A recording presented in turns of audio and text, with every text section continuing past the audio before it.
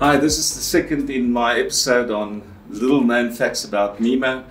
But in order to understand those, you first need to understand how MIMO works. The previous episode we discussed how this MIMO box works. Now I had some questions from people saying, where the hell is this MIMO box? A MIMO box is built into every router. So any router like this, whatever you find into your phone, you've got this box. It's part of the 4G and 5G standards. Some will be 4x4. Initially it was 2x2. So it's in there. It's not something additional.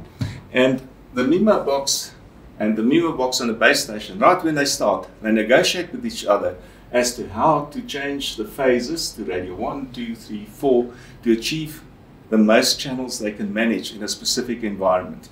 Okay, so these things here adjust phase of each of the antennas, and I'm just going to consider radio 1. And now I want to show you what happens when you've got phase changes, and it's dynamic. Every millisecond it can do a different phase. So it checks, corrects as you're driving or as you're walking with your phone. Now let's just look at an example of those 4 antennas. Say they are sort of roughly omni, and they spaced some distance apart. So this is now, let's call them antenna 1, antenna 2, antenna 3, antenna 4. Okay, so 1, 2, 3, 4. Now normally speaking, each of these will have an omnidirectional pattern, for example. Now what happens? The magic of arrays are that if you connect them, and this has been done for years and years and years, if you connect them with the same length of cable in phase, in other words, all of these are 0, you create a beam that looks like this, that points forward. Okay. On the other hand, if you connect them with, say, a progressive phase, that's 0, 30 degrees, 60, 90, you can create a beam with the same antennas, just connected with different phases. You can create a beam that points that way. You can connect them 0, minus 30, minus 60, minus 90, and you can get a beam pointing that way. So in other words, this magic box, and remember it's got those same phase changes to each of these radios, can actually give radio 1 this beam, radio 2 can get this, radio 2, and radio 3, and radio 4. Perhaps we can't find another beam that's useful for it. Bad luck, you're not going to get 4x4 MIMO. Now on the other side we've got a similar situation. Base station will also have hopefully spaced antennas. It's got its own MIMO box. And they negotiate, okay? And say we're lucky, okay? And here somewhere is a building, and here is a little hill, okay? Now, radio 2 will have a path, again, on a certain frequency. You now want to send more than one stream of data. Radio 1, when they negotiate, they discovered that here's a bounce off, and this guy will steer its beam, and now radio 1 will have, on the same frequency, a set of data. The full set of data that you can get on a single beam will now be doubled up.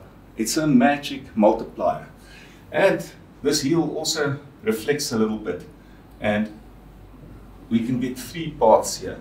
And sometimes that's the best you can do. You can't get much more than 3 paths.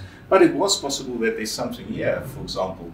And believe it or not, this array can also create a beam. So let's say it can create a beam in this direction, and let me not draw it like that, people will criticize me.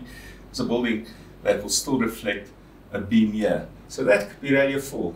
So in this situation, because there happen to be nice reflectors around, it can create 4 beams, and you'll get close to 4 times the data rate. But make no mistake, these beams are not so nice, they overlap. So this guy's going to see a bit of this guy, this guy's going to see a bit of this guy, depending how close they are. Okay, and that does reduce it. So sometimes, even with 4 radios working at their best, and that's how this box, it will do it. And as you move, it may have to change it, it will change it.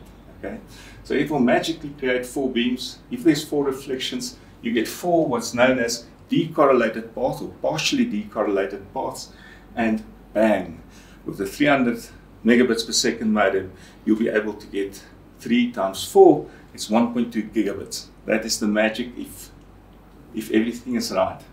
Okay, vertically, this is horizontally. If you had them vertically oriented, you can't steer left and right. So if you now look at a sideways picture, like you're on on a mast, sometimes on a yacht, with 4 vertical antennas. We've got some antennas at 4 verticals into a single radome, because it's very difficult to get horizontal vertical if you're in a radome. Now, here they're also connected to our magic MIMO box, because there's 4 outputs coming here. And what can happen here is that this guy can steer the beam upwards, not always useful unless there's an aircraft reflecting it from that side. It can steer the beam downwards, okay? Which is why I say, if you haven't got things to your side, and if you're on a sea, it's unlikely you're going to have a ship sitting next to you. And if you're very close to the base station, let's say sitting on a little hill here, you can have one beam going to that base station, and if the sea is here, there's a reflection, and you can get 2x2 MIMO. I doubt if you're ever going to get much more than 2x2 MIMO, even with a 4x4 MIMO. But that doesn't mean you don't have to use it. This is what I'm going to tell you now. There is some hidden advantages of MIMO, which still makes a 4x4 MIMO system work very well, even if it only gives you twice the data rate.